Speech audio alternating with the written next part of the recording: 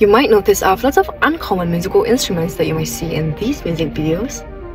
Well, let me show you a little bit of my hometown Sarawak, where I get my ethnic instruments as well as the food, culture and places here. Let's go. Kuching isn't Kuching without Sarawak laksa and some signature cuisines for breakfast. Well, here's the venue of my last live show. If you ever have the chance to visit Sarawak, this park is a must visit. And as usual, I did some driving in the car park that almost gave my mom a heart attack. Wait!